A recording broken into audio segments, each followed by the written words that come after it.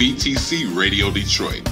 You can find us on Facebook, YouTube, our website, www.wvtcradio.com, or download our WVTC app from the Play Store for Android users and the App Store for iPhone users.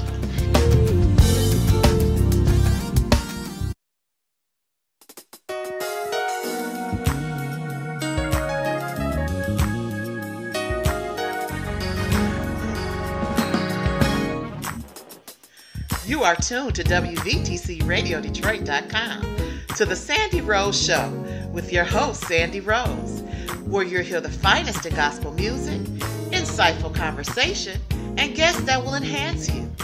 The Sandy Rose Show can be heard every Monday and Tuesday from 5 to 7 p.m. Eastern, 2 p.m. Pacific, live on YouTube. So get your pencil, paper, and shouting shoes and get ready for today's broadcast. Why not text a friend or tag a friend and tell them to listen too?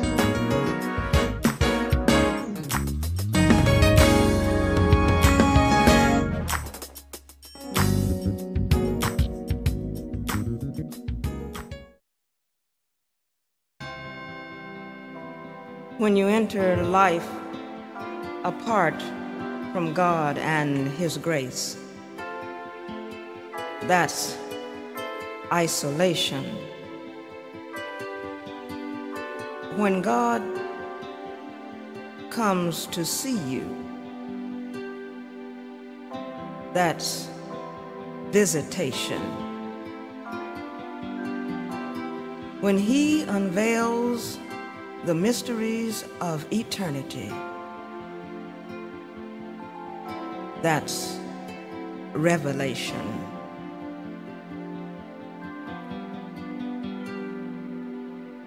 When you think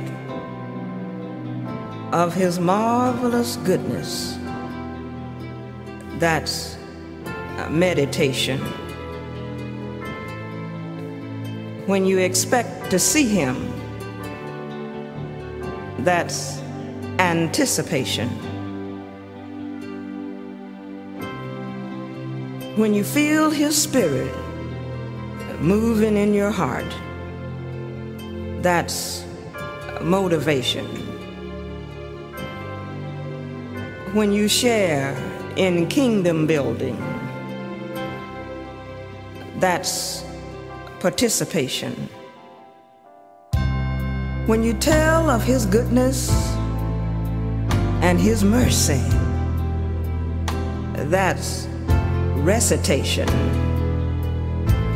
When you glorify and praise Him, that's celebration. And when all of these belong to your experience, you can't help but to shout. Oh, you may or may not do it the way others do it, but you'll do something. You'll open up. You will let go. You'll give vent to the Spirit. You'll let the overflow flow. You may not jump up and down, but you'll shed a tear. You may not cry, but you'll pat a foot. You may not pat a foot, but you'll clap your hands. Something will happen. Something will move you. Something will touch you. And you'll feel something. So you can say, praise God, from whom all blessings flow.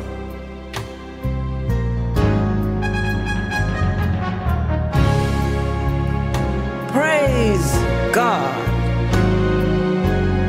that spoke to Mother's Earth, and she dressed up in a green garment.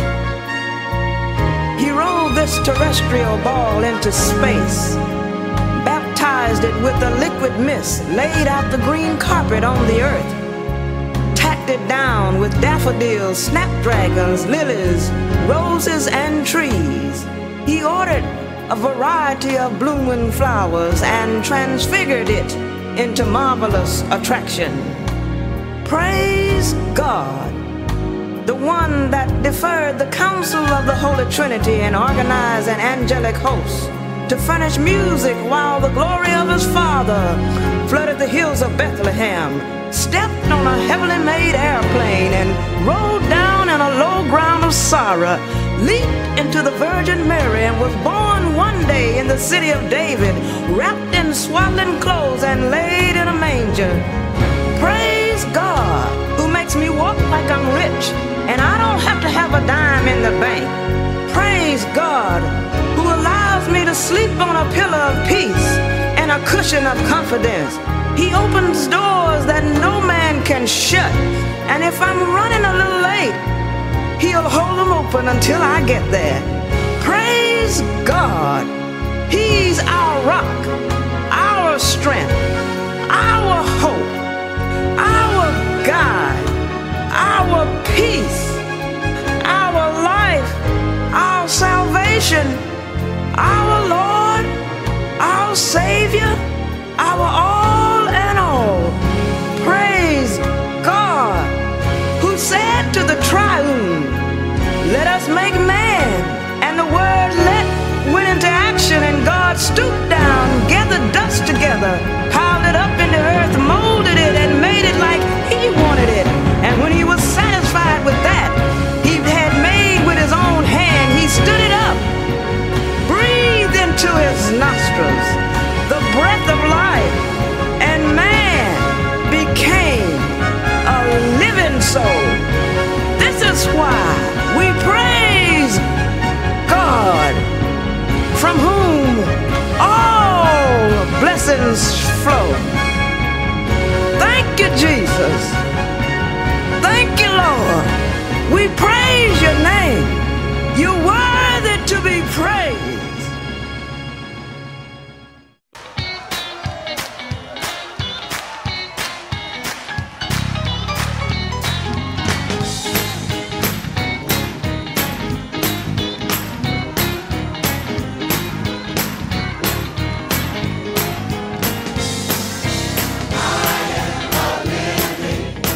Testimony of the goodness of the Lord.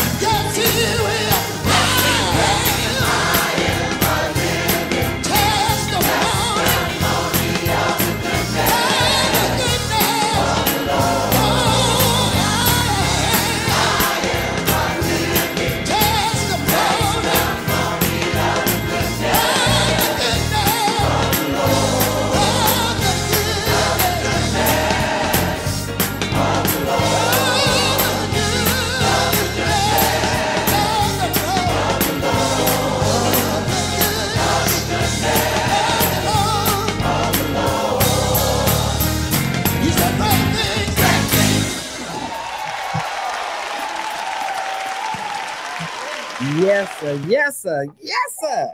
He has done great things. I don't care if you sing it the slow way. He has done great things for me. Or however you sing it, it's a true statement. He has done great things. Yes, sir. Richard, you better blow them bubbles over there. Come on.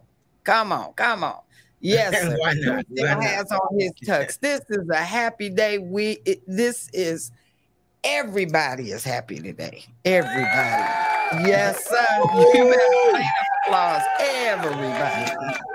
Yes, yes, yes. And we are so glad to be back today. I just got back this morning. Y'all don't know how tired I am. Tired I am. Tired I am. You don't know how tired I am. But won't he will. Serving the Lord, it makes it worth every bit of it, and you don't mind being tired for the Lord. So we just want to say thank you to each and every one of you. First of all, thank you to the Lord of hosts. Listen, amen. Who always causes us to triumph. We thank him for what he has done. First of all, for allowing us to make it through those 115 degrees. And if you don't believe it was 115 degrees, look on my page. I took a picture of the thermometer. It said 115. And he allowed us to make it through that. And everybody that was at the Stellar Awards was okay. Everybody had a wonderful, wonderful time, and it's just been beautiful. We thank God. Well, we want to open the show officially and say we want to welcome everybody to the Sandy Rose Show. I am Sandy Rose, and you are. I am Teresa Acton. Is he froze? And is Richard froze? Obviously, he must be froze because he needs to wipe the camera off too. Or is it the smoke from the fire? Could be. I think that's the smoke. Can you hear me now? Yep. Yeah. You don't hear me? Yes. Oh, okay. Am I supposed to say something now? Yes. Well, I am Richard Darrell Nichols. Say something. I am Richard Darrell Nichols, all the way from Chino and Las Vegas, California. Las Vegas, California? Las Vegas, California. All right. And he's going to be your new teacher, kid.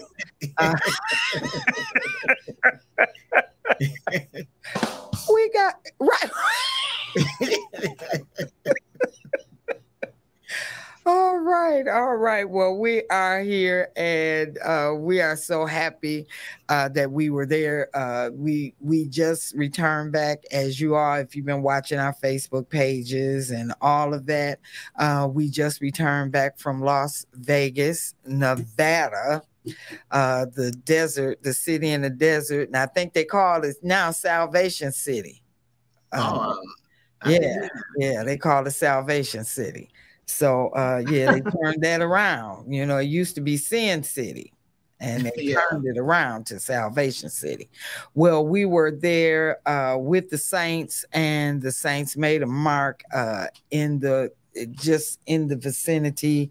Everywhere you looked, you saw a gospel singer, and it was marvelous. And we, WVTC Gospel Radio Network, which is Chicago and Detroit, brought home the Stellar Award. This is the plaque that announces that we were nominated. It's only 4 stations that get nominated. So we are one of the 4 that was nominated. So every nominee gets a plaque. But we went beyond nomination, and we got the big dog. All right. Yeah, we got the big dog. Lena, we're going to save your comment for next year because this said the 3rd. So this is only the 2nd, but we thank you for thinking forward. Amen. You prophet. We're going to call you prophetess. And we're going to let you call that. But we were able, when they called our name, then we were able to go up to the stage and get our reward. Amen. Amen. Amen. We got our reward, and we were so very happy. And not only for us, but we were happy for you all, because you all share in this just as much as in this award that we received. Teresa, Pastor Jackie, those who are regulars on this show, every one of our hosts, Pastor Weaver, Larry Whitfield, who is our station manager, who does so much here for WVTC and has really taken on a heavy lift here at the station. And we really appreciate him and for what he does. We want to thank Pastor Futch. We want to thank Nikki.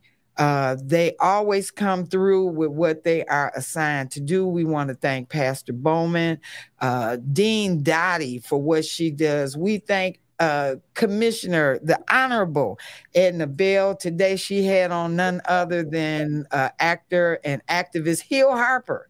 Was a guest on her show today. So, you know, you don't know what's going to come on WVTC, but we have a top-notch team. And we want to also thank Bishop Woods, who helped us to get across that finish line with his programs, and Dr. Marjorie Holt and all the rest. And we want to also say to my pastor, who was the first one who started on this station with me when I said, Doc, we gonna do this. What you see, do the Lord say the same? Because he is a man of God and he is a prophet. And he saying, let's do this. And we did it. He was the first one to come on the station. And he has just been one that has just carried the load. And always here, we want to thank everybody for their consistency. And I think it was consistency that won the race. We have consistent shows here on WVTC. We have a consistent audience. We're building up a community. Teresa, I can't say enough about Teresa. I can't say enough about Shirley. I can't say enough about Diane, Sojourner, and Regina, and Roosevelt.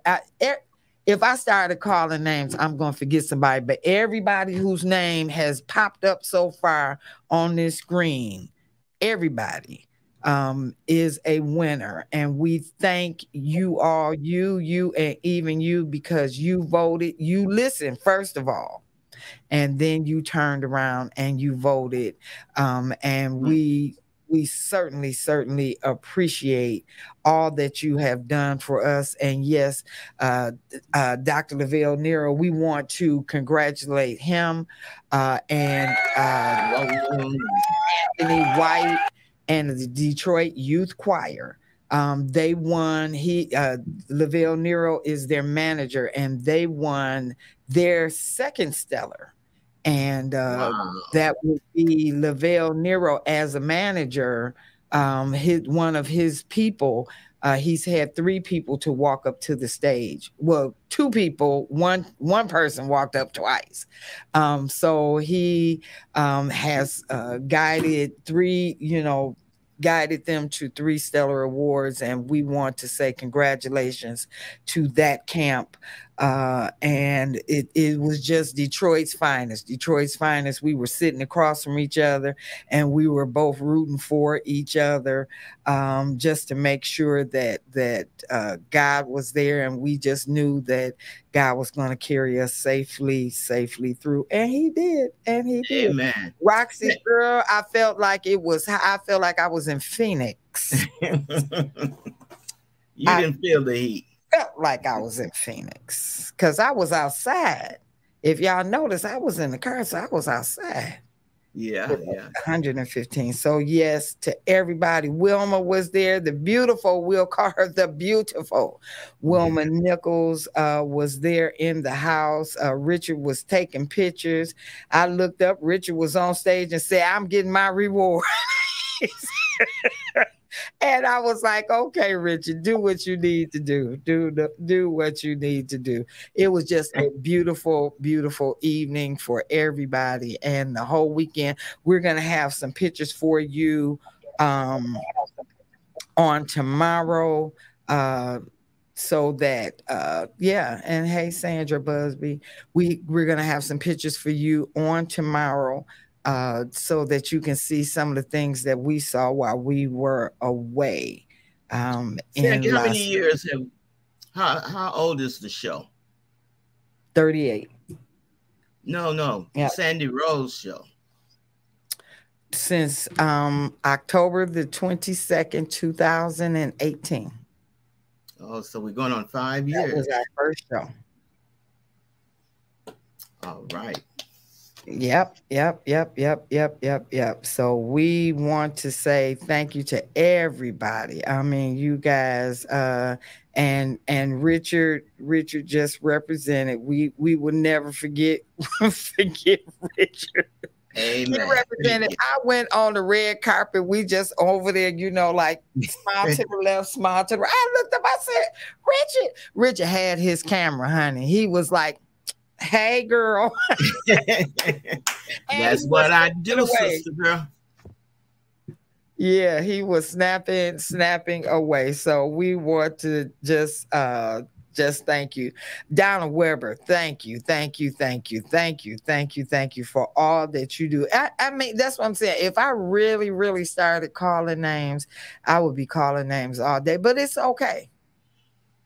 Yes. I'll call names. It's okay, but I just don't want to forget anybody. But it's the folks like Donna Weber and Miss Catherine and Roxy, and they come on every single. Lena, she's on when she's not at work. She's on. My little niece that comes on. We just want to thank her for all that she does. She shares this show across the land and country. Every Baptist person. Okay. Every Baptist person, when they come on, honey, she is sharing, and she's like, "Auntie, I'm gonna share your show. I'm gonna share." So we are just indeed grateful for everything.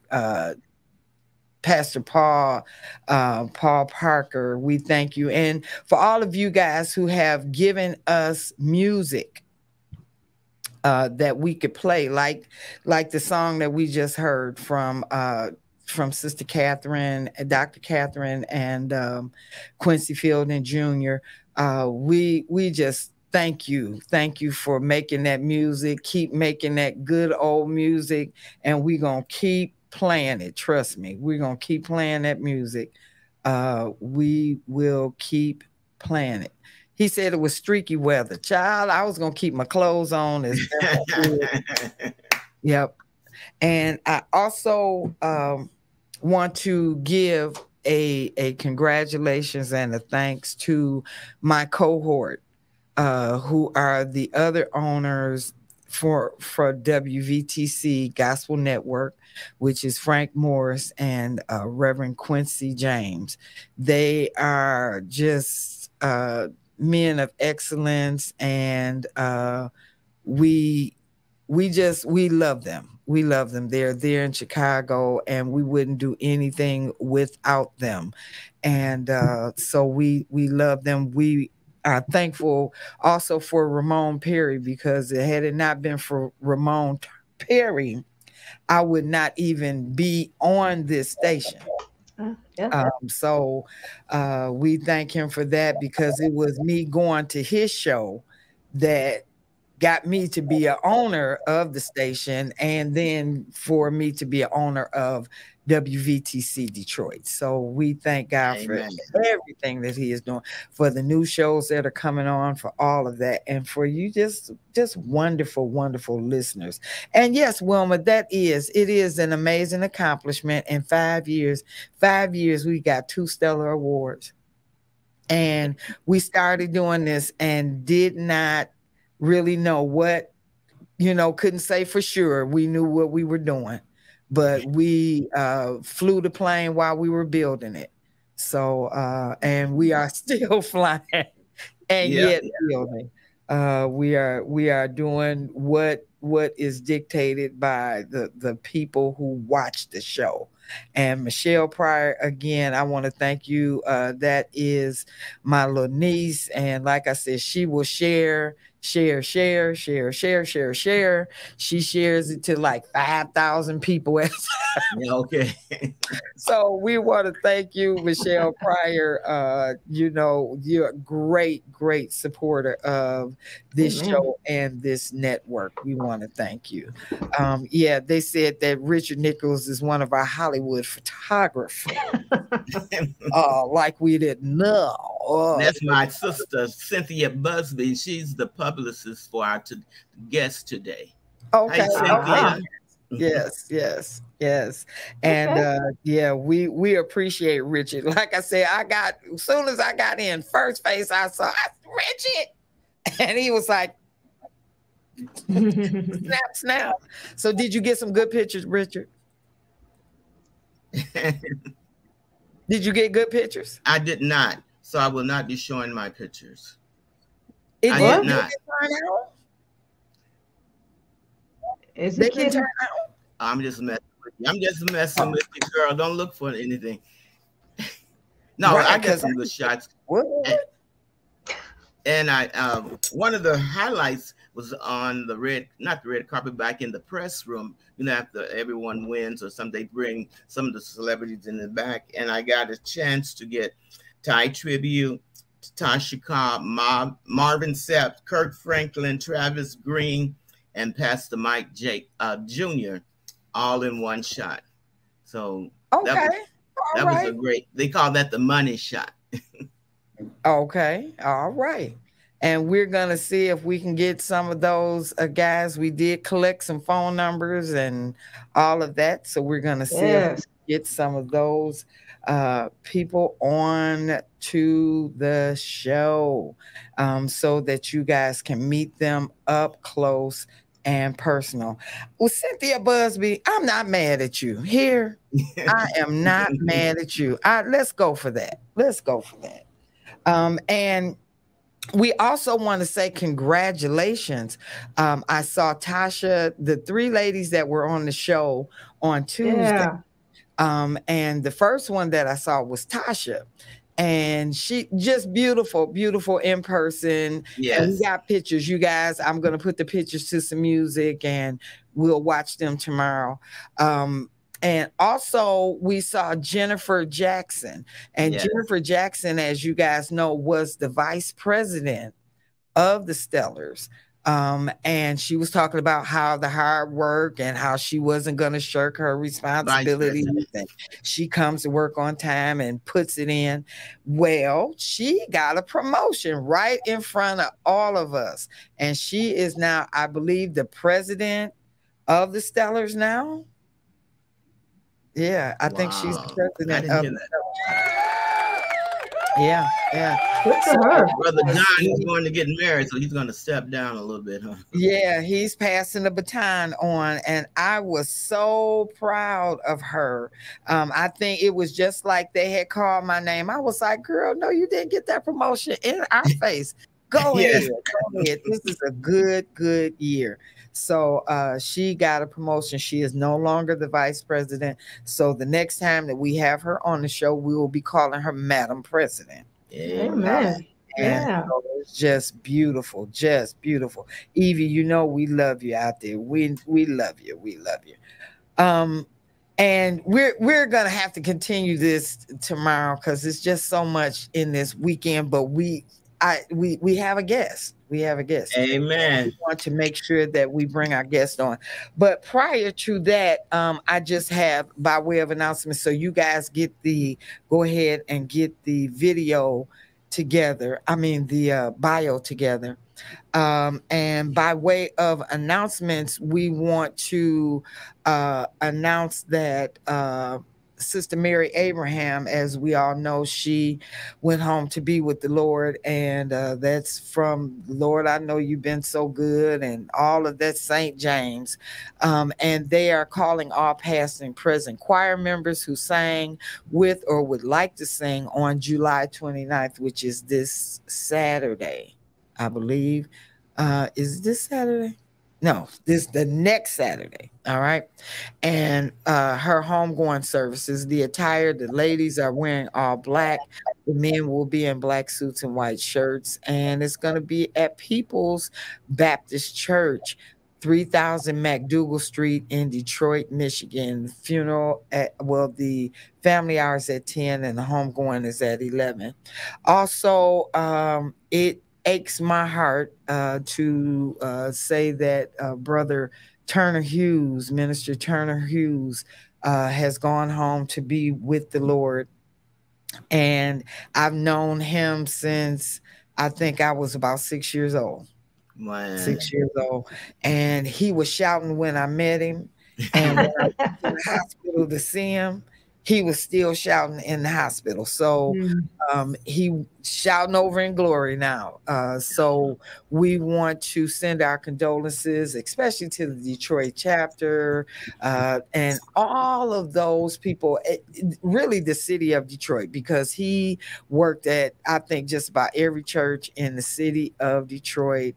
At some point, he has sang at the pulpit in the city of Detroit. So we want to say good night to Turner. We're going to play one of his songs later on in the show, but we'll give you more information about the homegoing service as it gets closer. Also, we want to say congratulations to Reverend Jesse Jackson, who retired from Rainbow Push. And we also want to say congratulations to Dr. Freddie Haynes. Yes, Oh, yes. wow. Is the new CEO Wow. of Rainbow Push. So In good hands. see a whole different thing going on. So it's going to be marvelous in our eyes. All right. The bio. All right. The bio. It is our pleasure to introduce Raven Kelly Dinwoody. She is a talented wife, mother, UCLA Bruin, producer, and actress who grew up on television and in movie theaters. At a young age, she portrayed Samuel L. Jackson's daughter, who was brutally raped by white supremacists in A Time to Kill. She was Whoopi Goldberg's terrified daughter of slain civil rights leader Medgar Evers in Ghosts of Mississippi.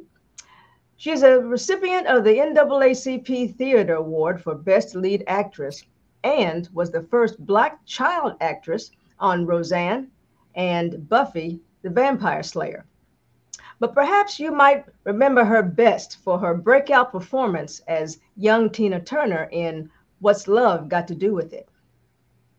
She is a goddaughter of late civil rights activist and actress Yolanda King, Reverend Martin Luther King's oldest daughter. And Raven has sung with many people such as Natalie Cole, Kirk Franklin, Shaka Khan, Lisa Marie Presley, and even done duets with Stevie Wonder. And her voice has graced the stages from the Hollywood Bowl to the Grand Ole Opry.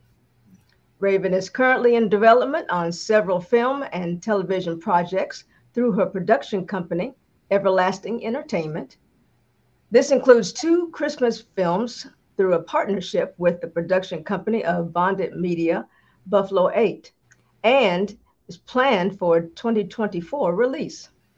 Her company will advocate for current and former child performers and all its productions will feature at least one former childhood star, both from in front of the camera and behind the camera.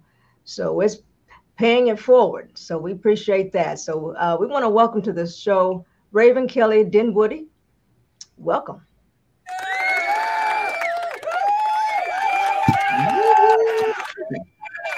All right, we are so excited to have her with us. It's just such a joy. And we're going to play a clip, and we're going to bring her on with us. I mean, she's just such a joy, just such a joy. So I'm just proud. If I was going to have somebody to come on today to follow up that stellar win, I'd like for it to be her. So Amen. We will be right back. We're going to ask you to watch this clip. Many of you will remember it. I think it was from 1993. 1993. So she's a little older now, but pay attention to this clip. We'll be right back. This is the Sande Rose Show right here on WVTC Detroit.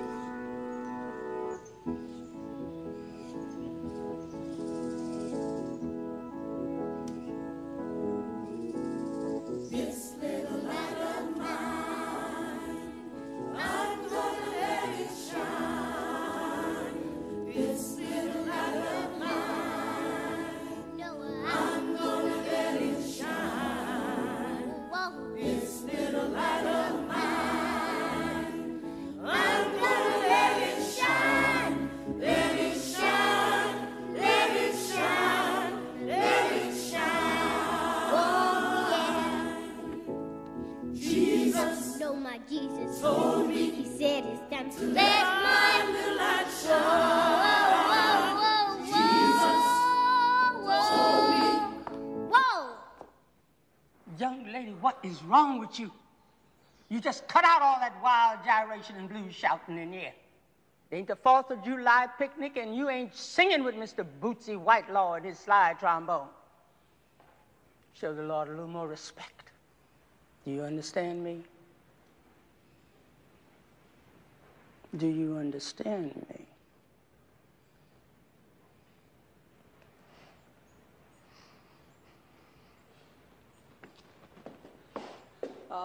Bright light, from bright light.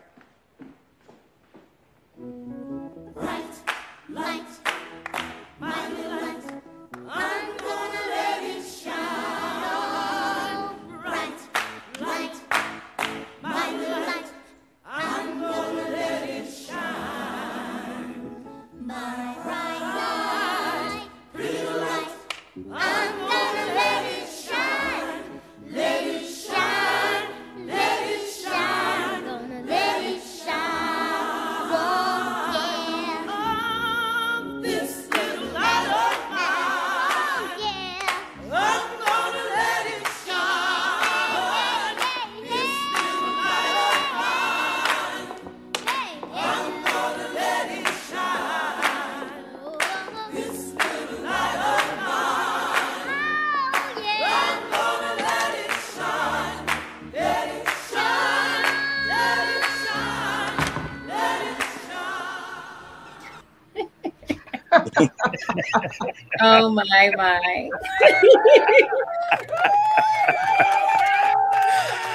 Oh, now, if you didn't get a smile from that, something is wrong. Because Oh, you're so Yeah.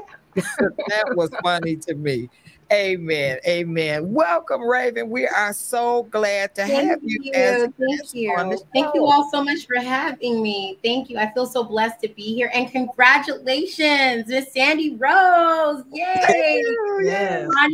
On your wonderful, congratulations on your wonderful Stellar Award. I actually, when you all were talking so much about the Stellar Awards, I said, I have to tell them. I would be remiss if I didn't tell you. I actually made history at the Stellar Awards. Okay. I was the youngest Black child actor to ever perform on the stage of the Grand Ole Opry. And that was at the Stellar Awards. And I sang with Dottie Peoples and Kirk Franklin and the Kirk Carr Singers and Vicki Winans and CeCe and BB Winans when I was a little girl. So I have a deep love in my heart for the Stellar Awards. It holds a special place to me. And I just wanted to tell you congratulations on your award. You are such a phenomenal woman. We need more women in radio making a stance for Black women and stand up for Jesus and for God and for all things holy. And it's a blessing to be on your show. Thank you all so much for having me here. Amen. Thank you. Amen. Well, thank you so much. That was so very kind of you. That was so very kind of you. And it was good that we remember, some of the things that you have done earlier in your career. Again, that movie, What's Love Got to Do with It? I don't know if I know anybody that did not see that movie. I don't know if they didn't see it, they're not telling it. It's one of those iconic films. It's been such a blessing over my career to be a part of so many, iconic films like A Time to Kill and also Ghost of Mississippi. But definitely What's Love Got to Do with It holds a special place. And with the recent passing of Miss Tina, it's such an honor for me to pay tribute to her and honor her memory. I've been doing different tribute interviews such as this, and the producers of the Broadway musical just had the opening, the Los Angeles premiere in Los Angeles on Hollywood, and they wanted me to go there for the red carpet to honor her. And so they contacted my publicist, and I was there, and it's such a blessing. And I just want to say it's so wonderful to be on your show here. And one of the people that was able to make that possible, the key person involved with that, is my excellent publicist, Miss Cynthia Busby. Excellent.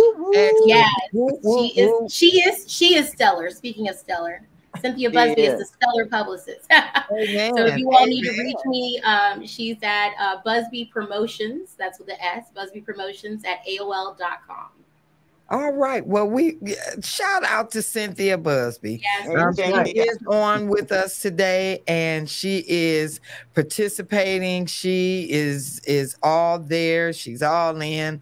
And I like to see when people if they are representing you, they are really, really there with you and holding your hand and walking right along with you.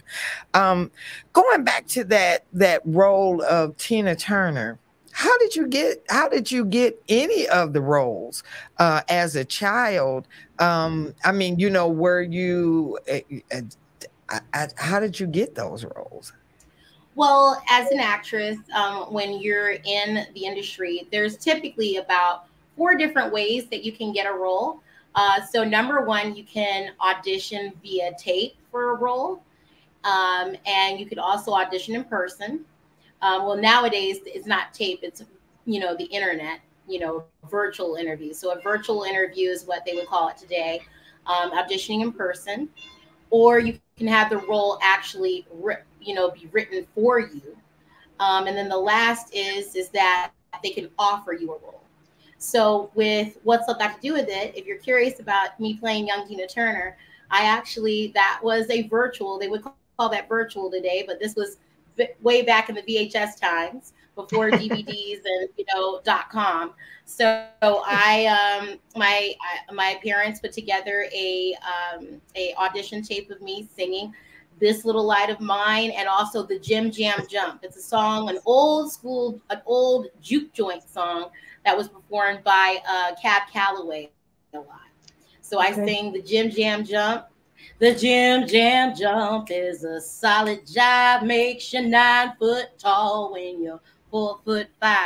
I sang that song when I was little, and I sang This Little Light of Mine, praising the Lord. This little light of mine, I'm gonna let it shine. Oh, this little light of mine, I'm gonna let it shine. So I sang that, and that was actually my first time singing. I had never sang before. Wow. A lot of people think, oh, she must have been in a youth choir. She was a little soloist. They called on her at church to sing. Absolutely not. I had never sang before. I was terrified, actually. I was shaking like a leaf. And it was Tina Turner herself and our musical director, Dan Carlin. And I was blessed to grow up with 4 godmothers. And 2 of my main godmothers was Yolanda King, who you just spoke about, rest her soul in heaven, and also the wonderful Billy Barnum Crotty. She was a vocal contractor. And so anytime movies or directors needed a gospel choir or a vocal group to sing in movies, they would call upon her to hire it. So she's actually standing in that front row of that choir scene. She's all the way to the side in a blue dress in the front row. That's my godmother Billy. So godmother Billy Barnum Crotty, she and Tina Turner, and they taught me how to sing. I had never sang before.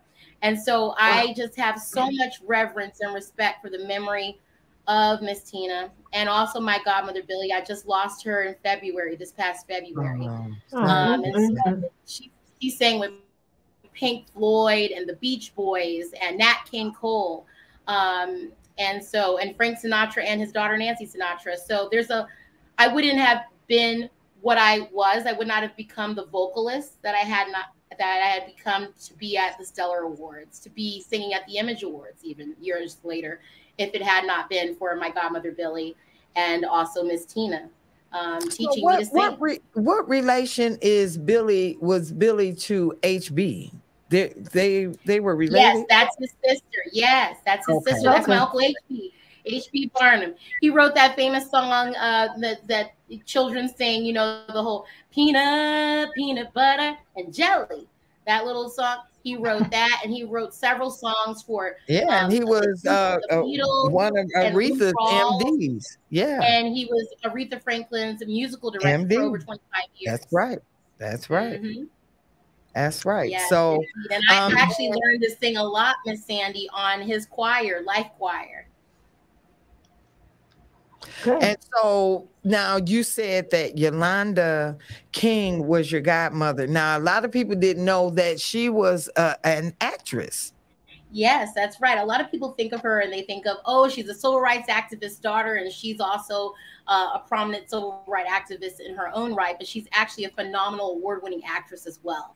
And she's a jack of many trades. Also a public speaker, a very prominent youth advocate as well, and HIV/AIDS activist, as well as a Christian Bible study leader as well. So Aunt Yolanda wore many hats, and I really miss my Auntie Yoki. She passed away when I was in college at UCLA, and she passed away from a massive heart attack in Malibu, California, at my Uncle Dexter's house, her brother's house, and that was very traumatic for me. And I miss her very dearly. And not a lot of people realize this, though, but we traveled in a play together called Achieving the Dream. And it was her story about being the child of a civil rights activist and balancing that and being his daughter and traveling around, what it's like being, an entertainer and an actress while balancing a speaking schedule, being the daughter of an icon, a civil rights icon. And so the play is called Achieving the Dream. And it was a one-woman show, but I did the musical portion of the show. And did all the musical excerpts in between her acting. And it was such a beautiful blessing to do that show with her. And we were nominated for NAACP Theater Awards, and our show won as well. So we were very blessed by that, by the Image Awards. And I won actually a few years later, Best Lead Actress for Turpentine Jake as well for the Image Awards. So that was a blessing as well. But I love my Auntie Yolanda. We also starred in a movie together with Danny Glover and Wesley Snipes and Jasmine Guy. Those of you that are a different world fans, Whitley, right. That's Jasmine Guy. And it's called The Boy Who Painted Christ Black, directed by the legendary Bill Duke. So we did a lot of films together. She also, you mentioned Goes to Mississippi. That is the film that I did about the slain civil rights leader, Medgar Evers, who was brutally assassinated in his front lawn in front of his family. He died in his wife Merle Evers' arms and in front of their children. I played his oldest daughter in the movie, Rena Evers. And if you watch the movie, when you see the beginning, it's me playing Rena Evers. And as the character grows up, guess who plays Rena Evers? Auntie Yolanda King. So we shared that. All right. Wow. Together. So that was extra special. Wow. We do have a question from the audience, and Donald wants to know, how does the real world feel to someone who's always been a star in movies and the stage? Let's see, the real world.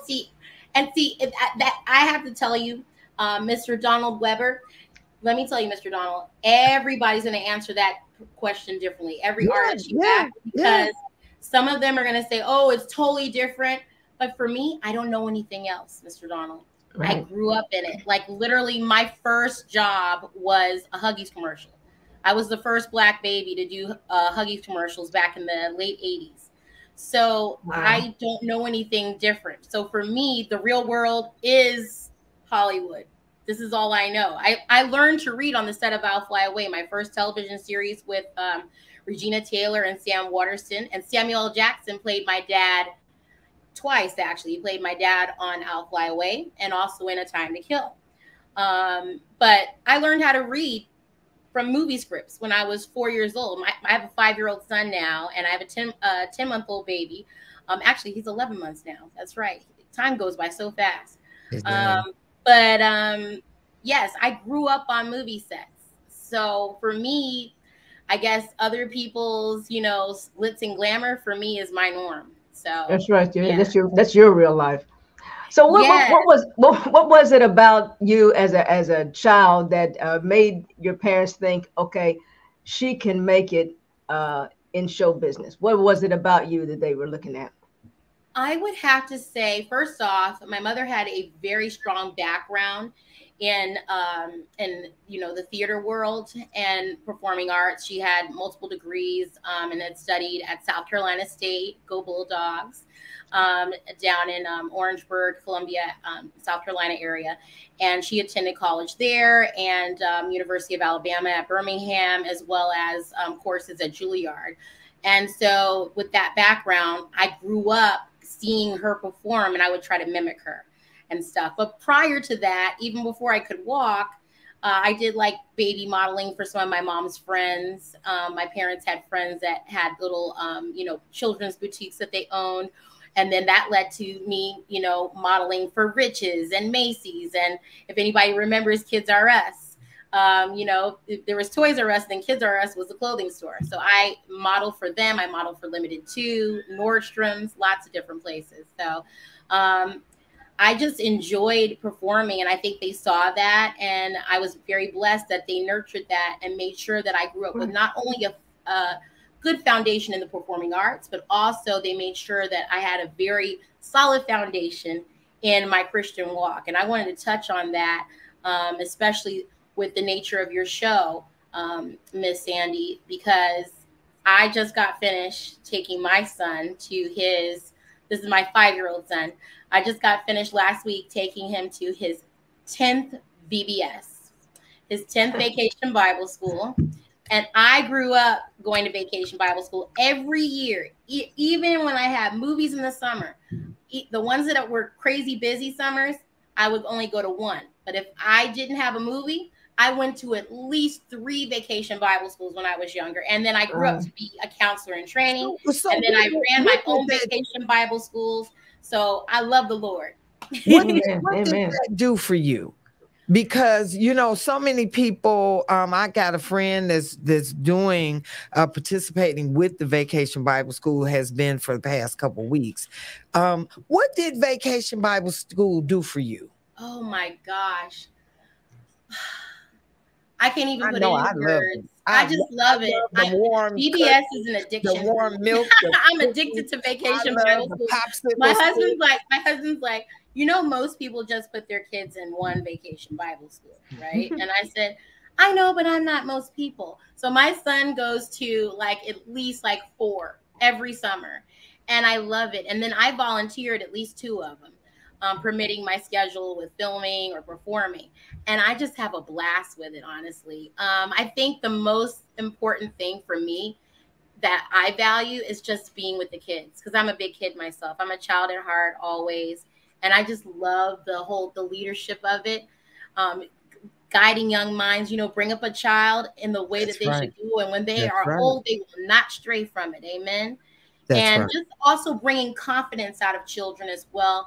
I know that a lot of times, people tend to want to work with, 7 to 10-year-olds, or they want to work with kids that are more so high school. But my favorite ages to teach are preschool and middle schoolers. And a lot of people say, why the babies? And then those, raging hormones of the preteens. Because when they're preschoolers, they're learning about the world around them. Their little minds are just forming. You're teaching them little simple things like this is short, this is tall, this is soft, this is hard. And they're learning about the world around them, and they're little sponges. And then when they're middle school, I love that age because they know about the world by then. They know about the world, but they're finding out, who am I? What spiritual gifts has the Lord blessed me with? Am I athletic? Am I more into science? Am I both? Am I more artistic? Am I an artist and a scientist? And they're finding their voice, and you're helping shape their character and helping them find their spiritual gifts. And I think that that's a beautiful thing. You're also teaching them about things like abstinence and, saying no to drugs and making wise choices and positive peer pressure versus the negative, and I think that is so crucial. And I just love catching them right at that crucial age, because I feel like then we can channel them into greatness for leadership later. And I love to do that also in my acting classes. I teach acting as well, and I do that, and I involve faith in there as well. And I have 2 Christmas movies coming out, by the way, that you talked about. And in those Christian movies, we have children in the movies, and we talk about the importance of, God. And, you got to keep the Christ in Christmas. Amen. Amen. So we are very big about that. And so I just love Vacation Bible School and having that footing. When you're in the entertainment industry, there's a lot of highs and lows. It's a roller coaster. And to have that Christian foundation as your, basically as your center, as your core guide, it gives you a sense of security, humility, and reverence for God, and also patience, because a lot of times in acting and in filmmaking, it takes patience to get projects made. One of the Christian movies we have coming out, both of them are actually starring myself and Tatiana Ali. And so we have United Christmas and Christmas Kennel. Christmas Kennel is a wonderful film about a little boy and his dog at Christmas, and his parents dealing with the highs and lows of their marriage and trying to find their romance and find faith back in their marriage. And our other film, United Christmas, is talking about how we are all one in the body of Christ. There's enough of this division, going on in the world. We and even in our churches, we have people, well, we're Baptists, we're better than the AME. Founded by the father of gospel music. Oops. We're non-denominational, and so we're better than the Methodists, And no, nobody's any better than anybody else. All those denominations need to work together. And additionally, we need to reach out to our brothers and sisters as well that are Jewish, our brothers and sisters that are Muslim, our brothers and sisters that are atheists, and bring them and invite them to church. That is our job as Christians, is to spread God's light to everybody. And so in a United Christmas, we actually have these beautiful scenes where we celebrate Christmas and Hanukkah, and then we also celebrate Kwanzaa, and we talk about the importance of Black Jesus in the Black Christian culture as well. So it's a really beautiful film, and I think that, getting back to your question about, Vacation Bible School and youth, when we chose these films to make, we decided that we wanted to have special screenings in churches with their youth ministries so that it can bring more children to Christ, more teenagers to Christ. We got to catch them young and get them into Jesus early, because that is the way to go. Yeah. Well, see, you know what? What I appreciate about you is that you are not ashamed, of your faith. Thank you. And we need more Christians in this industry, because they just turned that thing completely around. You remember a long time ago when it was a joy and an honor to play in those films like the 10 Commandments. You know what I'm saying? But now they don't even bleep out those certain words now. Yes. But they don't, certain ones that defame God. They don't even bleep that out anymore. So Hollywood is taking a real turn. We need to have more faith-based films out there, and our production company is actually focused on female-driven projects as well as Christian faith-based projects. And we also reach out to bring the marginalized to God as well. You know, a lot of people feel as though, oh, well, you know, once you're saved and, you know, you've got a job, whatever, you know, you're great, you're doing well, we make money, we get our offering, we tithe to our churches. And, you know, they think an issue of the homeless is only necessary at, you know, the holidays. Are we going to deal with the homeless at Thanksgiving and go volunteer at the soup kitchen and give out, you know, toys for tots, give some gifts then? People are homeless all year round. All year long. All year round, they need us. You know, and so we're very big about giving back to people of all ethnicities, you know, and myself being in an interracial marriage as well. My husband is Irish and Italian and Scottish. And so we're very big about bringing all people together for the greater good of God, you know, Asians, you know, Middle Easterns, Black people, white people, Latinos, straight people, gay, the LGBTQ plus movement. Yes, you can love the Lord and you can be queer. The Lord loves all people. You know, even if you have a different opinion, that's fine. But Jesus loves all. And so we're big about bringing God to even everybody around the world, even, you know, people that are in different industries. We want to reach out. People say, oh, well, I don't want to deal with him because he used to be a drug dealer. Oh, well, she used to be a prostitute. Don't you remember in scripture? The Lord went to those that were the least of these. He went to those that didn't have money. He washed the feet of prostitutes in scripture. And so we want to reach out to everybody, the darkest corners of our society. We want to bring them into God's light. Amen. Amen. And we're going to go on a break, but we have so many more questions for you. So many more questions because we need to get some answers. Because we don't, you know, we're not in Hollywood. We don't see all of this, but you're right there. You were born there. We want to know how your parents got you involved. We want to know so much. Yes, ma'am. Well, thank you. So we're going to take a little break right here. And so we can pay a few bills, and we will be back right after this. We're here with Raeven Kelly, and who is really widely known for her role as young Tina. We want to know some more about Tina too. All right, so we'll be right back after this. Founded by the father of gospel music, Thomas A. Dorsey, National Convention of Gospel Choirs and Choruses is coming to New Orleans for its 90th anniversary. It's for anyone interested in the gospel, especially through music. This week-long event includes daily classes, workshops, and convention-wide plenary sessions featuring Pastor Donnie McClurkin, Bishop Hezekiah Walker, along with speakers, preaching, a black tie gala, luncheons, nightly concerts, health fair, day of community service. Circle the dates of July 29th through August 4th. Get registered online by searching for 2023 NCGCC. Come on, write it down. Search for 2023 NCGCC.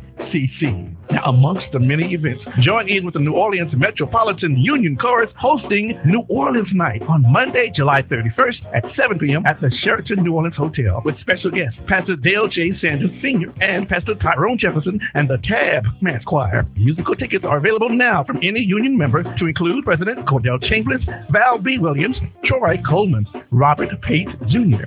Get $20 tickets at True Vine Baptist Church on these select dates, July 8th, 15th, and 22nd, but only from 2 p.m. to 4 p.m.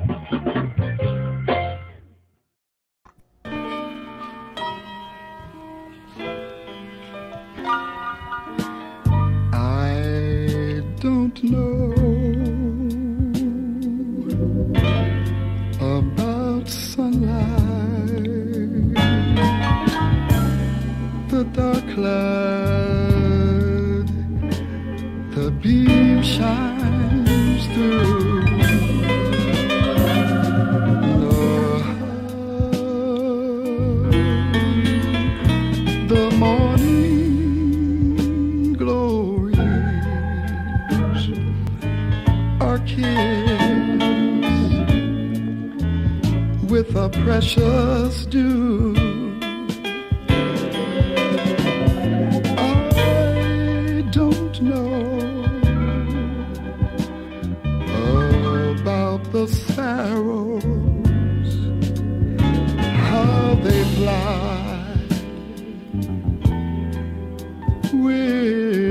to fall. But then I'm so glad that Jesus, He knows it all.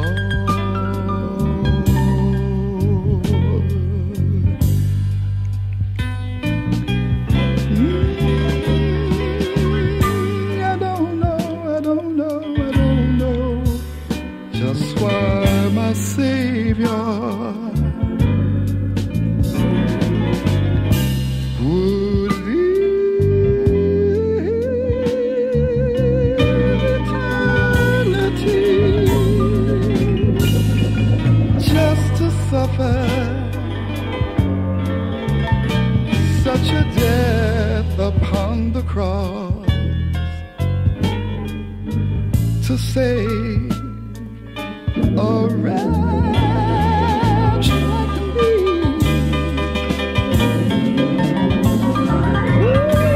No half of any voice, He knows mine. Every time I call, I call. But then I'm so glad that Jesus, He knows it all.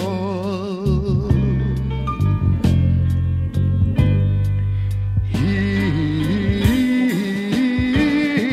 knows when I'm right.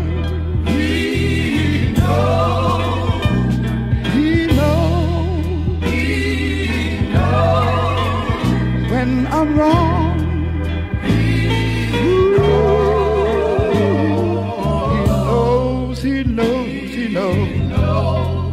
Just when I'm tempted, that's when He stops by and gives me a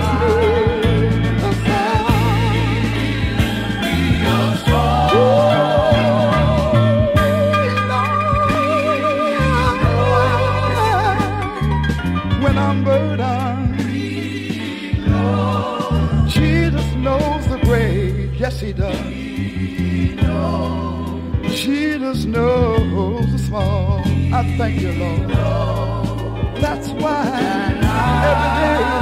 every day of my life, you know, I'm glad that Jesus knows it. He knows it all.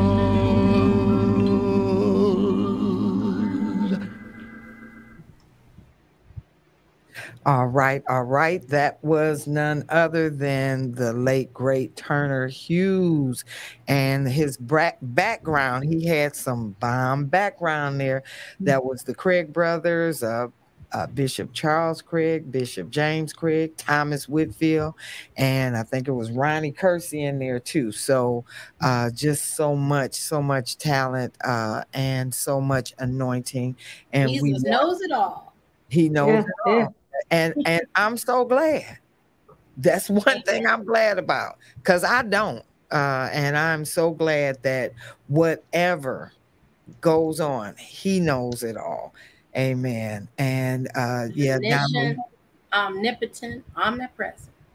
Yes. And we have to just know, and we like songs that you can hear the words, because it says, I don't know how the sparrows fly and they don't fall. I don't know, but all I know is that Jesus knows it all. And out of the many voices, how He hears mine, and He knows mine every time I call. I don't know why, but all I know is that Jesus knows it all. So we are back here with none other than Raeven Kelly, and who is just best known for her role as Lil Tina. Like I said, girl, we busted up. We was like, you better go ahead, Tina. And did they tell you to do this? I was going to ask that. Yeah, did they tell you to do No, they did not. They did not tell me Really? to do that. That was just the Holy Ghost. Yes, yes, ma'am. But That was ironically excellent. enough, Miss Tina said that she did that when she was little. So there you go. It's kismet. It's the Holy Spirit.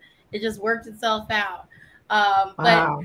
it's so funny when you bring that up. It brings me back to that moment when we filmed that scene that was supposed to be in Nutbush, Tennessee. Okay, Yeah, that's yeah, where yeah. Tina's from. That was actually, we filmed that scene at a church up in the northern parts of Sacramento, California. Is where we filmed, and it was pouring, raining that day actually. So we had to wait. We had to start filming and then stop, start filming and then stop. So we had to do a lot because, you know, as you know, Virginia Capers' character, the choir director, she pulls me out by my ear. So they didn't want it to be raining too hard out there, you know. Right. So, and actually, she's a method actress, and I'm not sure Yeah, if because I mean, we've seen her for years. Yeah, Yes, we've seen her for Virginia years. Capers, she actually was the first Black woman to star in her own show on Broadway on The Great White Way. She was the first Oh, one. wow. And also she was Will Smith's grandmother for years on Tatiana's show on Fresh Prince of Bel-Air. She was Granny. That's Yeah. the same actor. And so she came up to me and she said, "Baby, now I just have to let you know that Miss Virginia loved children, but I'm a method actor. So when I grab your ear, you're going to feel some pain, baby, because I'm going to grab your ear for real. I want you to feel that energy. We're going to do this for real."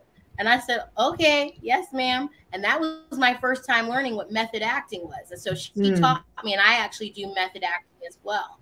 And so she when she grabbed my ear, just so everybody knows, that really did hurt. And we did it in 2 takes, and we were done. Would you say, we're not gonna do this no whole bunch of times, Miss Capers? No. Raven, did the church resemble the church in Nutbush that you? Yes, it did. Okay. Yes. Okay.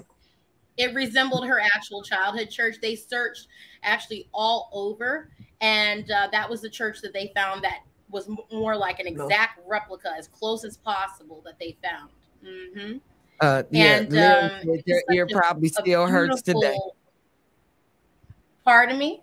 I said, Larry said your ear probably still hurts today. Why, yes, Sister indeed. Capers I have to look like wear. she I have didn't to play be careful with when I put in nobody. these heavy earrings. Yes, Mr. Larry. Yes, indeed. Yeah, yeah. Sister Capers look like she didn't play with Oh my goodness. nobody. No, but it was a blessing. And when you watch the film, there's several little things I should share with you. That first scene, you'll see when the camera is panning into the church, you'll see a little boy outside the church throwing rocks. There was a scene that was cut from the movie. And one of the things that Tina was famous for was racing all the little boys in town. That's how she got those beautiful, long, sculpturous legs, because she's been racing all the little boys outside of church before choir practice for years.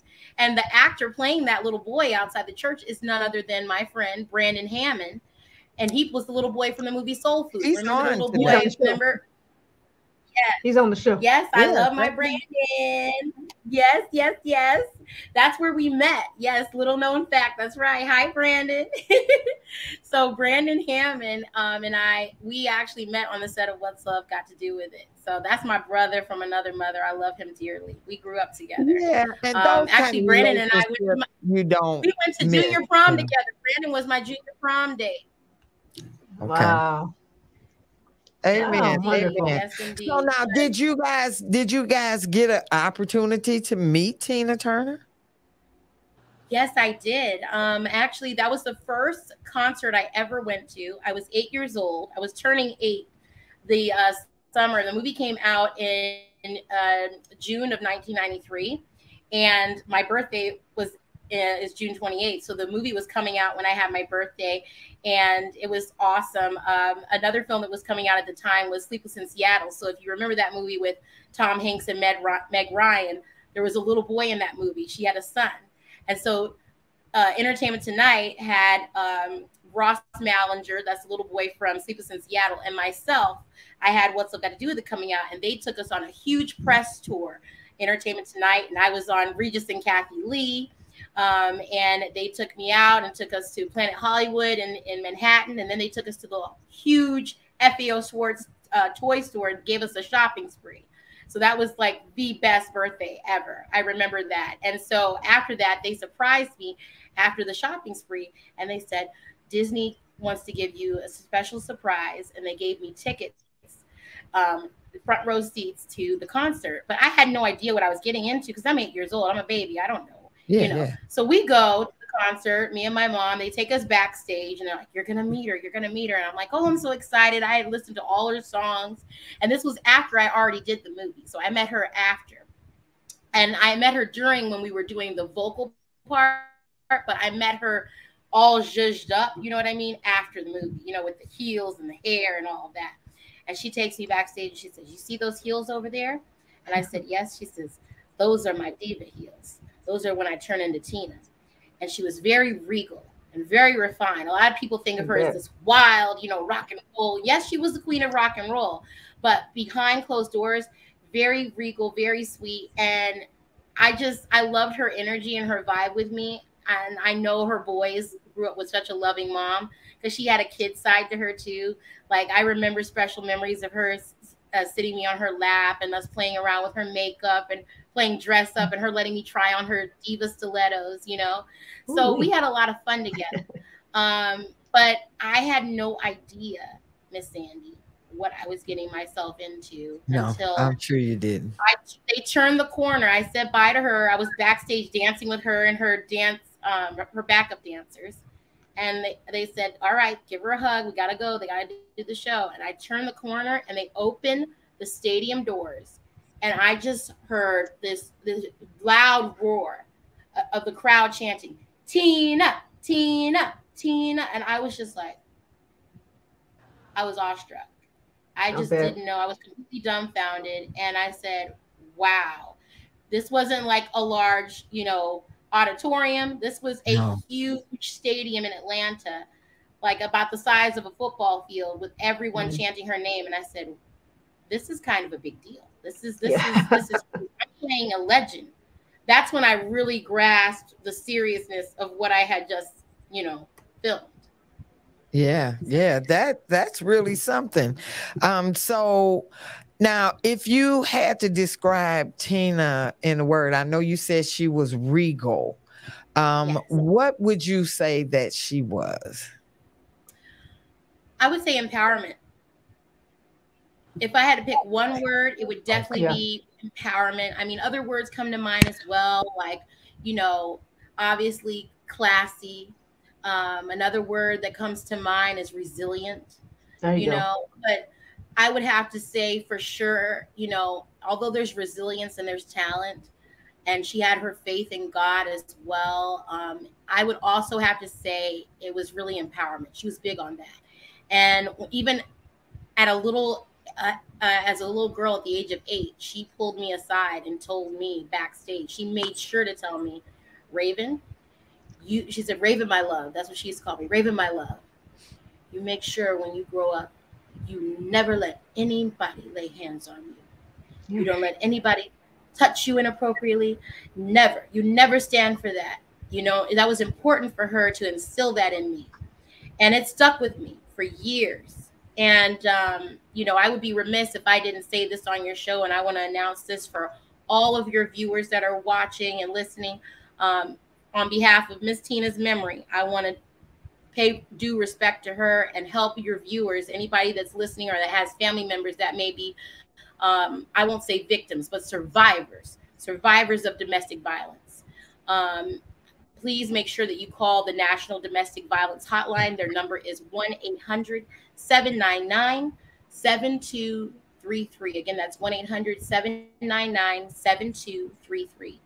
And I want to make sure that I honor Ms. Tina by continuing her legacy of spreading awareness about domestic violence prevention. Amen. That's beautiful. That's beautiful because we all need to stand for something. And you knew when you saw Tina Turner, just like you said, there was empowerment. There was something that there was resilience that you saw. Yes. There was, just a presence, a lady. Refinement. Refinement. When you saw her interviews, it wasn't like what you may have thought you saw on the stage. You're absolutely right. It was a different person when she would sit down with Oprah or when she would sit down with the other interviewers. And I was just so proud of her. I can remember when this movie came out, we went over to Europe. And, sometimes folks think, all Black folks know everybody. So there was like, I came up and What's Love's Got to Do with It was on the marquee, right? And he had just come out of the show. He said, do you know Tina Turner? We love Tina. I said, well, we love Tina too. Yes. And it was, all around the world. And you played a person who is known not just in her hometown of Nutbush or maybe just the city, but she was known, or even just this country, even just domestically. She wasn't domestic. She was an international around the world superstar. And actually, it's interesting that you bring that up because I'm actually going to be doing a show next year in Istanbul, in Turkey, paying homage to Miss Tina. So I will be performing a monologue show with musical tributes to her as well. So now, would you sing on that? I will be doing a show in Europe. Yes, I will be doing a show honoring Miss Tina next year, traveling around in different parts of Europe. But we're going to start off in Istanbul, Turkey, because I have some family there. So we just definitely want to pay homage to her there, and then also doing some shows in Frankfurt and Heidelberg, because as you know, she lived in Germany for several years before she went to Zurich. Mm-hmm. Yeah, we've got a couple questions from the audience, so we want to get these in. Sandra wants to know, do you have aspirations of pursuing music? Yes, indeed, I do, actually. I will be, Miss Sandra, I will actually be releasing a song. My first professional song, solo song, will be released. It will be released this September. It's a tribute song about September 11th, actually, that I wrote a week after the 9/11 attacks. So I wrote that in high school, actually. And I've just been crazy busy all these years and never had the time, filming so much, and college. And then, after college, working and doing more movies, and then got married and had my 2 boys. And finally, I've got to get my song done. So yes, some music producers that we partnered with are going to do that with us, and we're very glad to see that happening. And so it's a 9/11 tribute song. Okay, and we have another question from the audience. Larry wants to know, what would you say to a parent who has a child with the gift of acting? What are the first steps? Number one, the first step is, I would say, is to make sure that your child is truly talented in that chosen field, that they are truly gifted, and it's not just a passing fancy. It can't be something like, oh yeah, I kind of like to dance, and then next thing you know, they get hired for a job and they say, mommy, I don't want to really dance anymore, I kind of want to play soccer. They have to really be invested in it. Yeah. You want to see signs, look for sure signs that your child, they eat, sleep, and breathe acting. They just love it so much, or they eat, sleep, and breathe, just like an athletic child would eat, sleep, and breathe football or basketball. You want to make sure that you see those early signs that they're like, mommy, can you please take me to violin lessons? Can you take me to my acting class again? Can I go to hip hop today? Can I go to choir rehearsal? I know I'm in choir, but I really want to try out to, be in the children's choir and be a vocalist and be I want to be a soloist. Can I try out for the solo? I want to audition for that. You want to look for those signs to show that they really are engaged in it. Number two, I would say make sure that your child has a strong, strong foundation in the Lord. That is so key, because as they enter the entertainment industry as a child,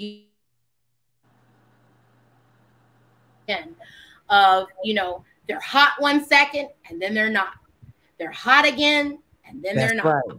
And you got to be able to deal with and that. that does a lot to your spirit. That's going to do a lot to your child's spirit. One day they can't go to the grocery store because paparazzi is snapping pictures of them. You know, they're getting in and out of limousines instead of school buses like I was as a child. And then maybe they don't work for 2 years. Are they putting all of their spiritual investment into show business? Are they putting their identity into whether or not they do a movie or whether or not they book 5 commercials versus if they only book 2? Oh, I only booked 8 commercials this year. So then they feel, you know, they feel down on themselves because they'd rather have booked 2 commercials and had 3 movies coming out. That has to be their hobby. Acting has to be their hobby. It cannot be their Holy Spirit. Acting has to be a hobby, not their Holy Spirit. They cannot worship the industry. They cannot worship the money that they make from the industry. They cannot worship their agents. They can't do that. They cannot worship the directors. There's one God, but God. Woo, Jesus. So you got to have that as that foundation. And thirdly, I would say, you want to make sure that when you have your child in the industry, please be aware of the scammers out there.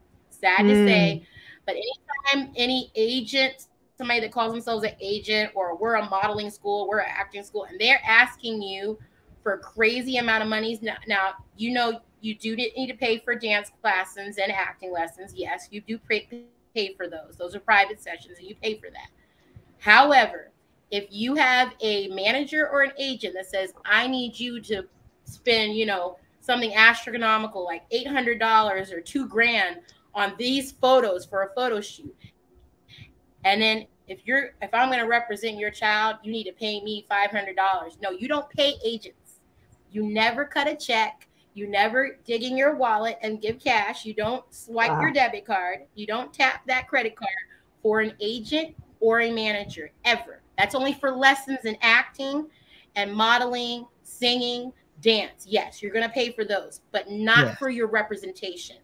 Okay, that's a red flag. If they ask you for anything, how they get paid is when your child books a job, they get 10 to 15% if they're an agent, or they get 15 to 20% if they're your manager of whatever your child makes. So they don't make money until your child get some. That's right. That's right. Last but not least, I would be remiss if I didn't say that. Make sure that you set up for your child in Los Angeles and in New York, it is the law to have a Coogan account. Okay. Yes. Yeah. Okay. So the Coogan account is where a portion of the child's money is set aside until they're 18 years of age to receive all their monies so that they can use it towards college or to buy a home, put a down payment down, or get a car, different things like that. And so you want to make sure that you're being fiscally responsible with your child's earnings. You know, the Coogan account, the Coogan law allows you to spend a little bit of the money on the child to invest in things like private school, or if the child is sick, say they get in a car accident and they need surgery on their arm, you can use some of that money towards medical things or for scholastic things. But the majority of that child's earnings needs to be set aside for them because they're the one that's doing that work. And so it's crucial. And I'm an advocate for child actors. And part of my work with my production company, Everlasting Entertainment, all of you, please visit everlastingent.com. It's entertainment for short, everlastingent.com. That's our website. A portion of the proceeds from all of our shows and movies, anything that we do, all of our productions, even our theatrical and musical productions, a portion of the proceeds will go towards the Ray of Hope Foundation. And what we do is we create resources for former child actors. Okay, so former child actors that have, instead of having a foundation, that's why I said foundation in the Lord, foundation in faith, a lot of them didn't grow up with that. And so they end up falling prey to alcohol addiction, drug addiction, sometimes even prostitution, or even prostituting their spirit, their soul. You know, there's other forms of prostitution other than sexual. You know, and the devil is real and he's alive and he's out there. And we need to protect our former child actors and also our current ones. And so the resources from our films will actually go to help them find housing, counseling services, AA meetings, Bible studies. That is what we do. We're not just about, oh, we're going to make some movies and be famous and walk the red carpet and shine and smile. That's not what we're about. We're about, yes, we are going to do all that fun stuff, but we're also going to do the foundation work that goes behind all that and feed back into the community. And so if you're going to put your child in show business, like I said, number one, make sure that they're invested in their talent. Number two, make sure they have a foundation in Christ. You know, and hopefully you're a Christian. If you're not a Christian, make sure they are rooted in faith in some way or form. In any other faith, they need to have something there, even if it's just spiritual and yoga.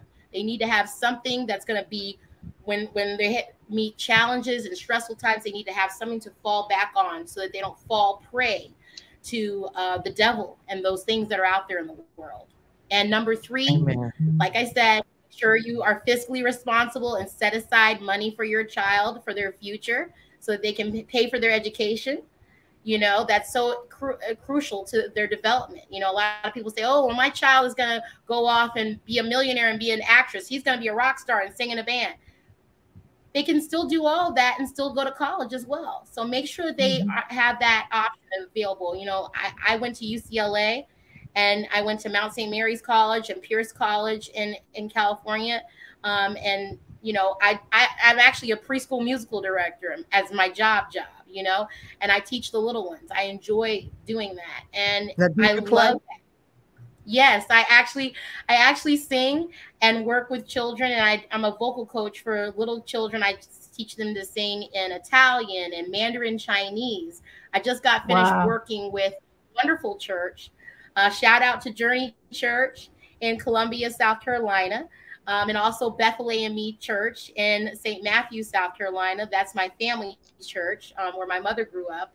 And we can trace our lineage back at that church back to slavery times, Bethel AME.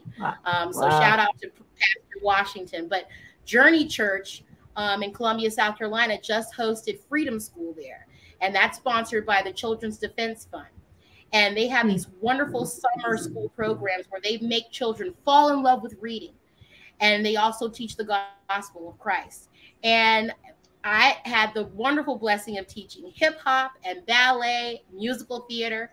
I had the babies singing Erica Campbell's "I Love God." You don't love God? What's wrong with you? I had them doing that song. And then they also sing in Chinese Mandarin as well. And it was beautiful. We had a wonderful time. So you got to have that foundation, fiscal responsibility. And again, do not pay an agent or a manager directly. They get paid when you get paid. Amen. Amen. And we thank you for all of that information. And for those of you who may not know about the Coogan Law, that is something that came about. Jackie Coogan used to be on the Little Rascals. And if you remember that, then you're older than. And he ended up homeless. His mother and stepfather spent all of his money. And when he got something similar happened to me as well, unfortunately, sadly. But the devil is a liar. I still persevere in life, and I'm grateful to have faith. And I've learned through faith and counseling to overcome depression, through also, you know, a lot of my emotional and financial abuse that I experienced as a child actor from my own situation. I've been able to be an advocate and speak up against all of that. And so I think that it's really crucial that we pay homage to Jackie Coogan with this. So I'm so happy that you brought that up, Ms. So what we're going to do is we're going to take our last break before we go, and then we'll go around and get a few closing thoughts, and we will be right back after this. You're here on the Sandy Rose Show. You don't know who we gonna get on this show. Up in here. All right, we've got Raeven Kelly, and she's just such a doll, and we thank God for her. Right now, we're gonna play Lemmy Battles, none other than Lemmy Battles all the way from Chicago. I think I heard her the loudest screaming in the audience at the Stellar Awards when they said WVTC. She screamed louder than anybody in there. And so I'm going to play her song. We'll be right back. All the storms that I've been through, I never stopped trusting God. I've had some good days and I've had some bad, but I never stopped praising God. All the mountains I had to climb, I never stopped trusting God. In all my tears I've had to shed, I never stopped praising God. When I was lost and couldn't find my way, I've never stopped trusting God. When so-called friends turned their backs on me, I've never stopped trusting God. All the trouble that I've been in, I've never stopped trusting God.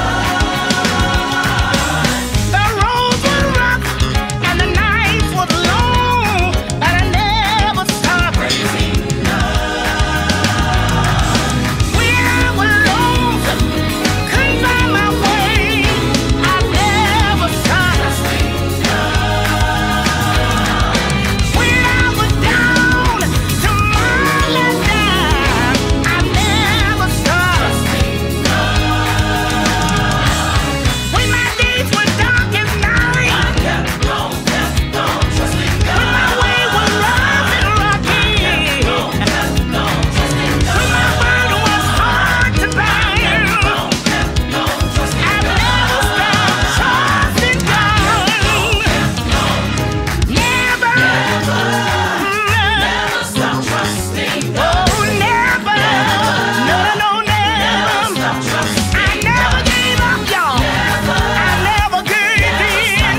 I never stopped trusting God. Yeah. Come on. Come on, y'all. Clapping my hands. I never stopped dancing. I never stopped shouting. Lifting him up. Blessing his name. I will bless the Lord all the time. I never stop. Even in my pain, I never stop. Yeah. Anybody know you gotta go? Give God the glory. You gotta give God the praise. You gotta press your way in. You know I've never. No, never. You can't give up. You can't give it, no. Yeah. I never stop. Never stop. All right. That was Lemmy. I got to come up with a name for her. I don't know if she's going to be the auntie of gospel or what. She gonna be. We're gonna We figure gotta it out. come up with a name for her. The 'cause godmother of gospel soul. The godmother of gospel. There we Listen, go. we gonna come up with something. That Lemmy battle. I wouldn't trade her for nothing. I really Amen. would. We want to thank everybody for tuning in today to the Sandy Rose Show, and we have none other than Raeven Kelly, who is a producer, actor, spiritual leader. You can call it all, because I mean, listen. You are, and I saw some pictures on the internet, all the pictures that I saw of you. You had a Bible with you. This thing is real to you, huh? Yes, ma'am. Yes, it is. It's very real to me. And one thing that I will say as well about my faith, I've been through so many highs and lows in my 20s, because, I lived in Los Angeles, and I'm actually a Grits, girls raised in the South. I'm actually, originally I was born in Virginia and I was raised in Atlanta and California. So I call myself a Valley Belle. I'm part Valley girl and part Southern Belle. So I'm a Valley Belle. But you know, being a young lady in your 20s in this industry, and then also, you know, living in LA, Hollywood, you know, it's not cool. You know, it's not cool being a virgin. It's not. It's not cool, you know, abstaining and waiting for marriage, you know. And I had my heart broken so many times, you know. I even had a gentleman that I dated one time tell me, well, you know, I wouldn't consider, you know, marrying somebody that I hadn't been with. That's like buying a car that you haven't test driven, kind of thing. Right. And so, I mean, as far as everything went, as far as intellect and loving the Lord, he was a Christian, by the way, and he was a deacon that said that to me. So, you know, sometimes, you know, they come in all shapes and sizes. You know what I'm saying? Yeah. But see, you got the And he cinnamon, checked you all got the the boxes, and right. And he checked all the boxes except that last one. And I was just like, nope, can't do it. And I just said, I'm sticking to this. And I've been broken up with over and over and over. And so I came back to my now husband, and I just knew he was going to break up with me. And I said, all right, Sean, I said, you know what? I just want to get this over with. I was going to wait till later to tell you when I knew you a little bit better, but we've been dating for a month now, and I'm just going to rip off the Band-Aid. This is what you're dealing with. I'm a virgin. Yeah. I'm waiting until marriage. This is that. So if you're going to break up with me, let's just do it now before I start falling in love with you. And he was just like, I'm not going anywhere. And I was like, you don't want to break up with me? And tears, just tears rolling down my face. He said, I love you. He's like, good things come to those who wait. Well, and here we are 10 years later. We're married, and we have two beautiful boys. The Lord has blessed us. You know, so is it possible to be a young Black actress in Hollywood and wait for one man? Yes, it is. Yeah. It's hard to do, but you can do it. But you can do it. Yes. Yeah. So, hey, Philippians 4:13. I can do all things through Christ who strengthens me. Amen. Now, I'm going to get my last question in before the panel does. Now, Okay. as far as being with, you know, you call Marla Gibbs godmother, you call all of these famous... No. Gma. Oh, okay. Gma. But yes. all I'm She trying to say, doesn't. you She's too cool. She's too cool. She's too cool for. She's too cool for grandma. She told me at a young age. She said, "I'm your Gma baby, because I'm too cool for grandma." All right. Well, you have a term of endearment for all of them. And what is that like, being guided, covered by all of these forces? Because each one of them is a force in their own right. And most people would be happy to have one, but you have several people that are on your side, that are looking out for you. How is that for you? That is, you're gonna get me emotional.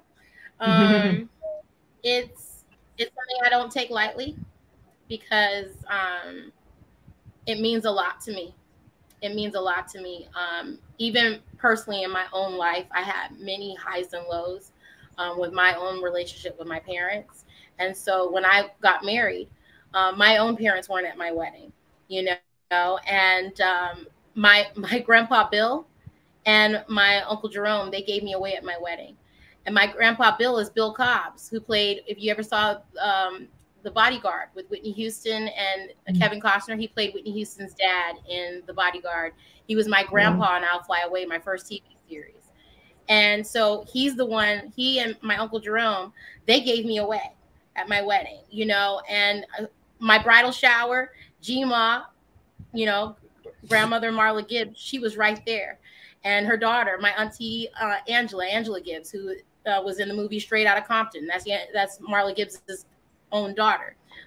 They were at my bridal shower, you know what I'm saying? And so I'm so blessed to have that blessing, you know. And even one of your guests that's actually watching the show right now, one of your viewers, April Wheaton White, that's on there now, we met through the entertainment industry. She's a stunt woman, you know, and she was at my wedding, you know, and her husband did our blessing and did our prayer at our wedding reception. So to have those relationships. My mother from Preacher's Kid, Ella Joyce, my Christian film Preacher's Kid from Warner Brothers that I did with LaToya Luckett from Destiny's Child. Ella Joyce played my mother in that movie. And I also did the TV show Rock with her when I played a little girl that had AIDS. She was at my wedding. So when you looked around at my wedding, at my family, all of my Hollywood family was there supporting me. And that was so uplifting and nurturing to me, because they helped strengthen my walk in Christ, and they reaffirmed my faith and my reverence to God and kept me on the straight and narrow. And I would be remiss if I didn't talk about my late, wonderful, another adopted grandma, Cicely Tyson, in heaven. You know, she was so involved in my formative years with me as a young girl coming up. Another one of my mentors was, Dr. Maya Angelou. I remember being at her house and baking cookies with her as a little girl. And she always called me her joy. She never called me Raven. She said, my joy, my joy. It's Mother Esther Roll, the mother from Good Times. She played my grandmother in the movie How to Make an American Quilt with Winona Ryder and Anne Bancroft. In that movie, I played the character Anna. And when I was a little slave girl on the plantation, Esther Roll was my grandmother, and my character grew up into Maya Angelou. So Maya Angelou and we played the same character, and Alfre Woodard was my daughter in that movie because she was the daughter to Maya Angelou. So I've had a lot of blessings and, such beautiful relationships, even, the wonderful, the wonderful, iconic, I can't even, there are no words, but the iconic, B.B. King. He was so close to me when I was a little girl. We used to sing blues together, and he had taped every episode of I'll Fly Away. My whole TV series, he taped it all. It's been a blessing. What does that mean to me? There are no words for it. I'm just, I'm grateful to God. I'm humbled and I'm grateful to God for my entertainment family being there for me. My grandpa, Bill, he has been at every graduation that I've had from kindergarten through high school and college, so, and that's the one that gave me away. So, that in and of itself is a beautiful blessing. I just want everybody to know before I end today that I am so pleased to be here on your show, Miss Sandy. And I would love it if you would have a cameo in one of our movies. I'm going to put you on the spot. I would love it if you could come on to one of our films. We're doing our 2 Christmas movies later this year, and we would love it. We would be honored if we could have a Sandy Rose cameo. You don't have to answer me now. I'm going to let you think. I can tell you that's a yes, Alex, for 1,000. Please, thank you. So we would love to have you a part. And anybody that is doing any gospel music, or anyone that's watching the show right now, any gospel music producers or gospel singers that are watching, I love collaborating. I love working on wonderful projects. As I said, I'm entering into the music industry as well right now. And so if anyone wants to get in contact with me for any shows or to come and sing or any duets or anything of that sort, please reach out to Cynthia Busby, my publicist, at Busby Promotions at AOL.com. That's Busby Promotions with an S at AOL.com. So I am so blessed to be here. Our Christmas movies are coming out, and we're going to actually have G-Ma, Marla Gibbs, is going to be in one of the films, just so you know, Miss Sandy. We have Marla Gibbs is going to be in it. Grandpa Bill. If you remember Gary Leroy Gray, he's my childhood best friend and my brother in Christ. He was man of honor at my wedding. He played young. I played young Tina Turner. He played young Tiger Woods in the Tiger Woods story. And he also was a Cosby kid. The oldest daughter on the Cosby Show. She had twins, Winnie and Nelson. He's Nelson. He and Malcolm Jamal Warner, Tatiana Ali, and myself will all be in the Christmas movie. And so we're just so blessed and honored that the Lord has blessed us to team up with Buffalo 8 Productions. We have Matt Helderman. They produced the wonderful projects on Netflix that are going on right now. That they have the Jeffrey Dahmer series that's on Netflix. That dark, sinister, villainous character that created all those horrible atrocities. They have those films, but they also have a lighter side as well. They do holiday content and Christian content, and so that's where we come in on the lighter note. But we're blessed to be working with Buffalo 8 and Bonded Media on these projects, and we have our wonderful producers Patrick St. Fleur is executive producing with us, and Anna Convery and Brian Olson, and my wonderful husband Sean Dinwiddie will be directing the film. He directed another Christian movie that I'm sure you all are familiar with. It was the #1 Christian film at the box office when it came out, and it won a Dove Award. The Dove Awards are to Christian film as the Stellar Awards are to Christian music. And so they won Best Picture. And it's I'm in Love with a Church Girl. I'm in Love with a Church Girl, starring the rapper, the hip hop artist Ja Rule, and Stephen Baldwin, and Adrienne Bailon from the Cheetah Girls. She's also on The Real, the talk show The Real. She stars in the film with Ja Rule, and my husband executive produced that film, and then he's going to direct our Christmas movies coming out. So we're very honored and blessed by God for these awesome, amazing opportunities. Amen. Wow. Amen. And I just want to echo, I'm going to let April Wheaton White speak for everybody. And we love you. She just put it on the screen and Thank you. That's my big sister. And I also see my Auntie Cassandra out there too. Hi, Auntie Cassandra Sanders. So wow. Both of them were at my wedding. So yes. Amen. Amen. So we're going to do our round robin, and we'll let Teresa, and then we'll let Richard go, and we'll close it out. Teresa?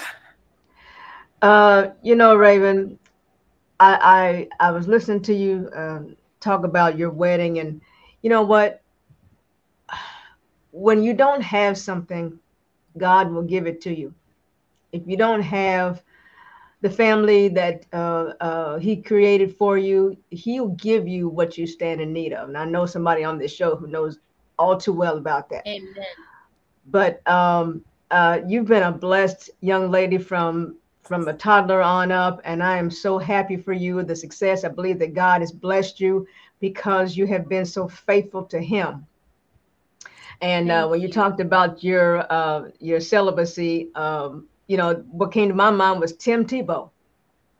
He dated girl after girl, but he didn't find the one who had the qualities that he was looking for until very, later on in life. And so the Lord blessed him with a beautiful girl. And I know that they're very happy. So you're right, it can be done. So we, you just have to, young people have to decide, am I going to follow the Bible or not? Am I going to do what's right or not? They have to make that decision. But thank you for being a wonderful, wonderful example to all of us, young and old. And I can see God's hand on you. And we just pray God's blessings on your production company and everything you want to do. And, you got on this feed, you got choir members on there, you've got musicians, so you got your whole choir on the feed right now. You know what I'm saying? Yes. Love you, Life Choir and Uncle HB. Yeah, you got them all on there. Yes, so thank you so much for being Thank you for being a wonderful guest. God bless you. Thank you. All right. Thank you so much. I just want to say thank God for being here. Thank Sandy Rose for allowing me to be here with you and Sister Teresa. I'm usually not this quiet. I usually say something during the program, but my computer is under attack right now. So I had to get on my phone and to say what I have to say. I had 6 questions for you, and you answered 5 of them. So I guess I needed to be quiet anyway. But... well, I'm glad I answered your question. Yes. I did want to make recognition to April White, First Lady April White, who is a stunt woman in Hollywood. April, I will be calling you so you can get ready to get on the show and tell your husband Pastor B.J. White. Hello. Yes. And I just wanted to say, God bless you. For some reason, we can't connect. Cynthia Busby, let's thank Cynthia. She waited 5 minutes before you sat down at the dinner table to invite me to dinner. She knows I live 100 miles from LA. But anyway, thank you. One day we will meet. Yes, we will. It will happen. Amen. All right. Well, we want to thank you so much, so very much, Raeven, and the rest of the comments we're going to put on during our closing. Thank you so much. And we wish God's wonderful, greatest blessings upon you and whatever you put your hands to, because we know that God is in the mix. Yes, and you just have to you keep him first and he works for you. Yes, he does. He makes all things for our good. He will take our burden and turn them into blessings. Yes, he will. And I want to just thank you again for having me on the show and give a shout out to my home churches. I have my home churches in Los Angeles, California that I grew up attending. West Angeles Kojic Church. All right. My wonderful Bishop Blake, Pastor Blake there, and Pastor Dudley C. Rutherford, Shepherd of the Hills. And in South Carolina, my family's home church, Bethel AME in St. Matthews, Pastor Washington and First Lady Mildred Washington.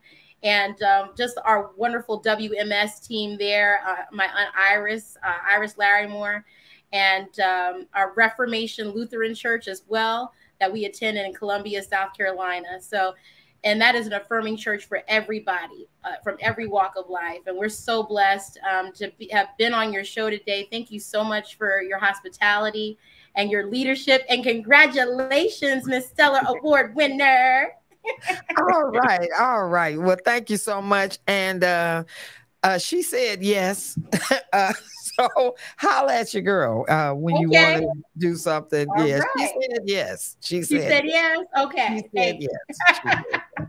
All right. And we want to thank everybody for tuning in today. We will be here at 8 o'clock. We're having Bible quiz study. So if you all want to participate, if you like Bible quiz, if you like Bible study, tune in. We have a wonderful time at 8 o'clock right here in the next hour, right here with Pastor Tony Weaver, and it's in the Word with Pastor Tony Weaver. And then tomorrow we'll have Bishop Mitchell, then we'll come on, and then we'll have Nikki's show. So we are here just spreading the gospel however we can get it out to as many people as can receive it.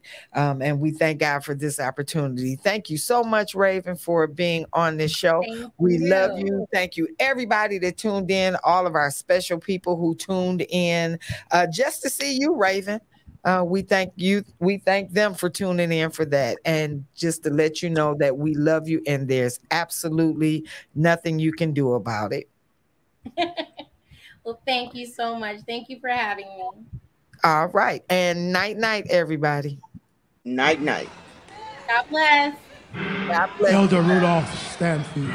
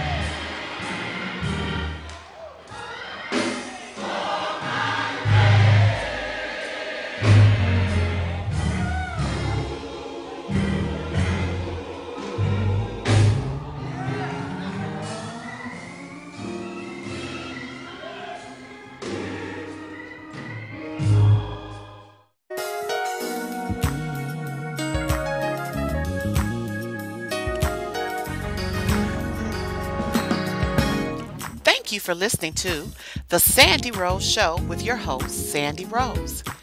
If you have enjoyed this broadcast, won't you consider liking and sharing this with a friend or family member? We'd love for you to share it on your Facebook page. Thank you for tuning to WVTC Radio Detroit. Remember to like and share this broadcast with a friend. We are WVTC, winning victory through Christ.